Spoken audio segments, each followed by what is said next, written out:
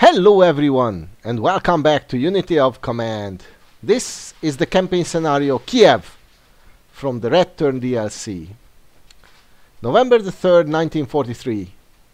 The failure of the attempts to break out of the Kiev bridgehead made the Soviets turn their attention to establishing a substantial bridgehead north of Kiev and to try and take the city from the north before advancing towards Zhytomyr.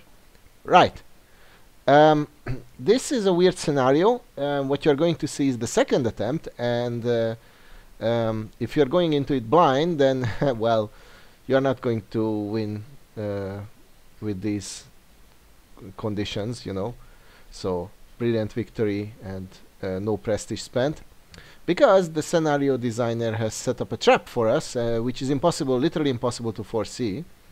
But at the same time, it's very easy to defend against, to protect yourself against, once you know what's coming. So I know this sounds a bit cryptic, but I'll explain it in a moment in clear terms. Alright.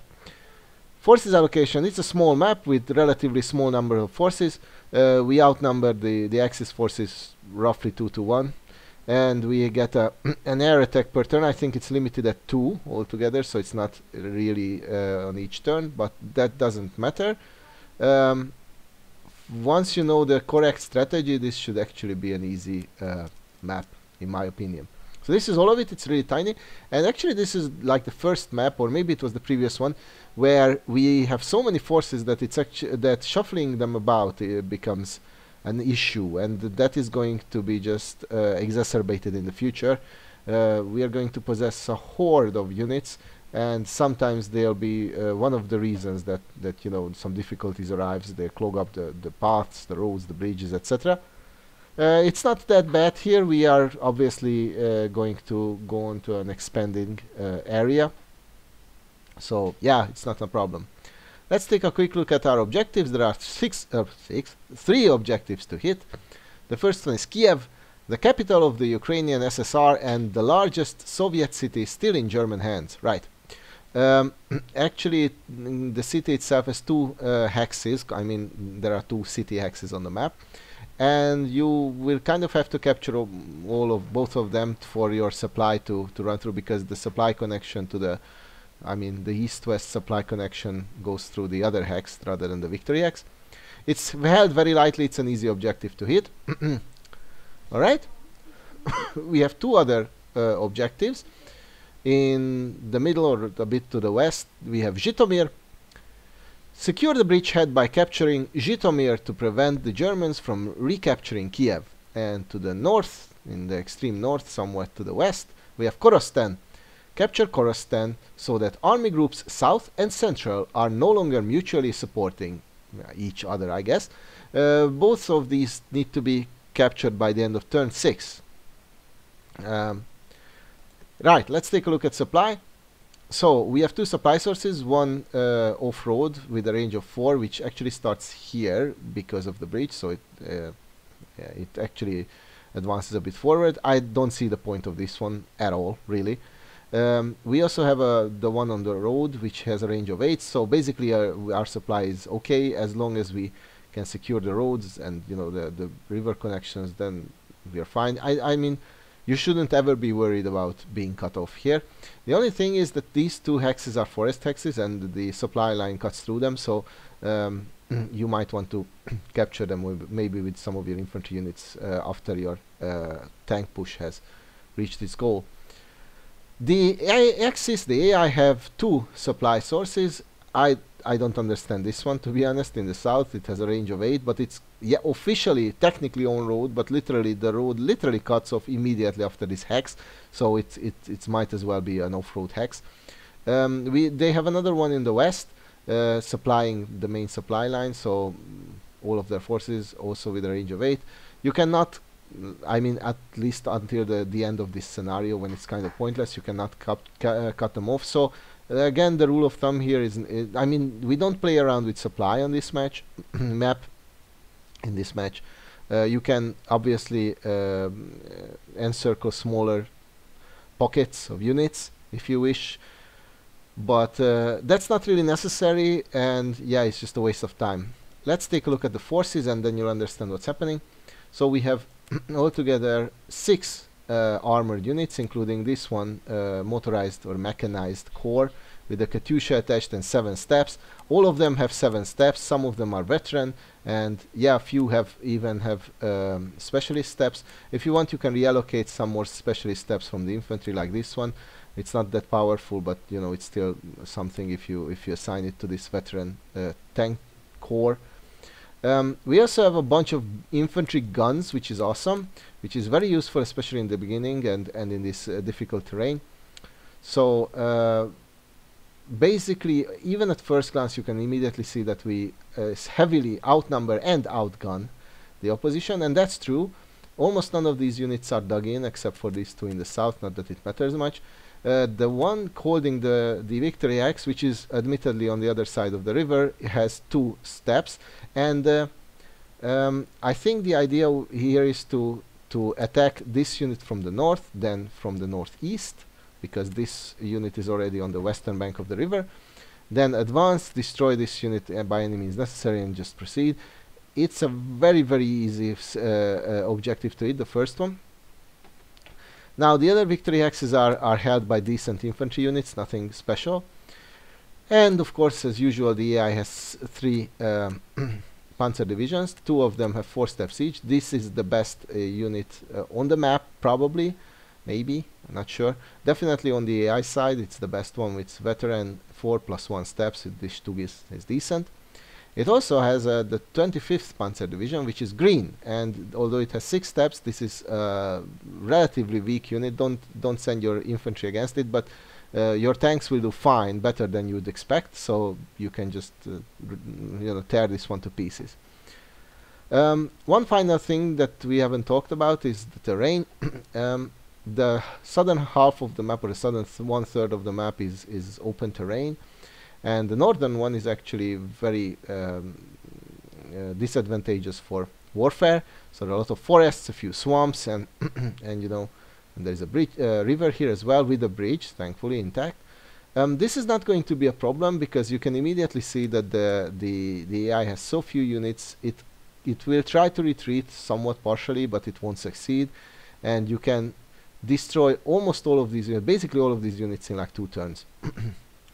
So then, what's the catch or the challenge? Well, I'm glad you've asked. On turn either 2 or 3, I'm not absolutely certain, the AI will receive a bunch of elite units here, and it will spawn them on the map, rush them to the north, and you will not capture your objectives in time.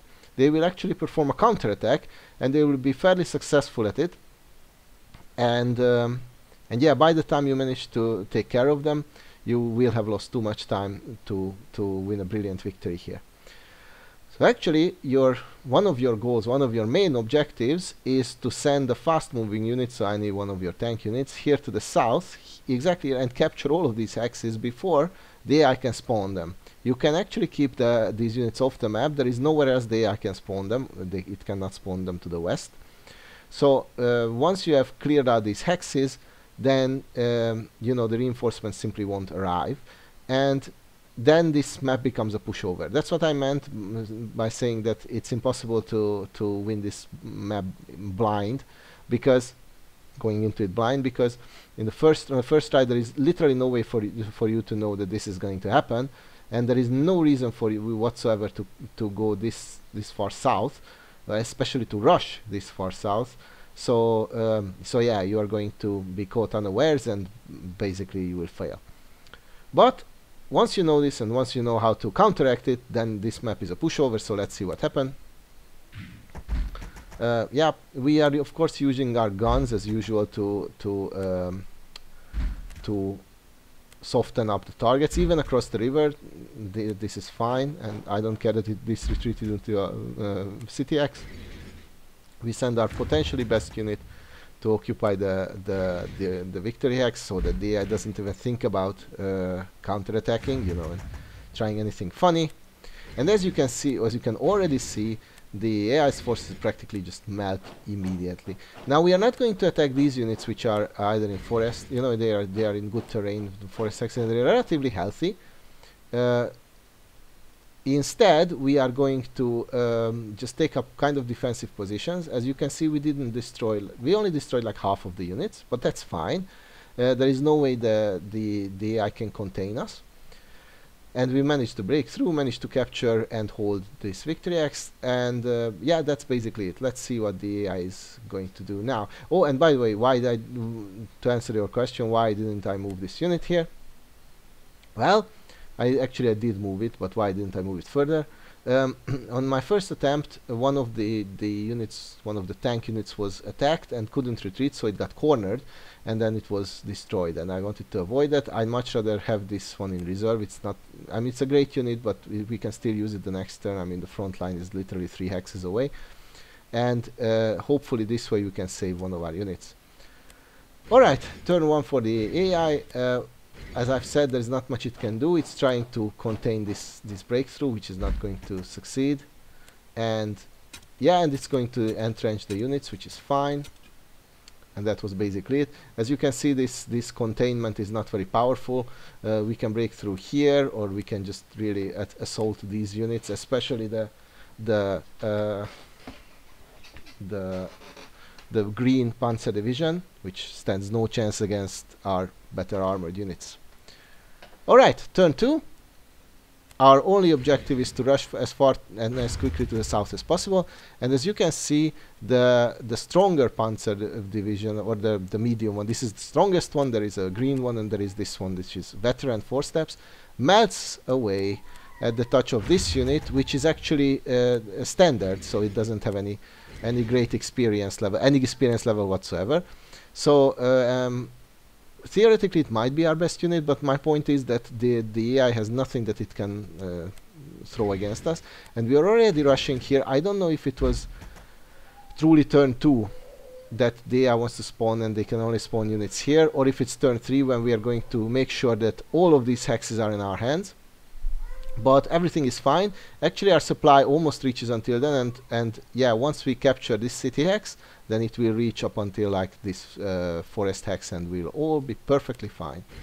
Alright, now the name of the game is to cause casualties. There is not much danger here, and now I know exactly that that we have 2 air attacks altogether on this map, as far as I remember, and this is the best unit that the AI is going to have on this map, so let's use our air attack against it. It's in the open, so it receives no malus, and that was a great assault. It's time to destroy it. Well, that doesn't go off without any problems, but you know what I mean. Yep, now it's overrun.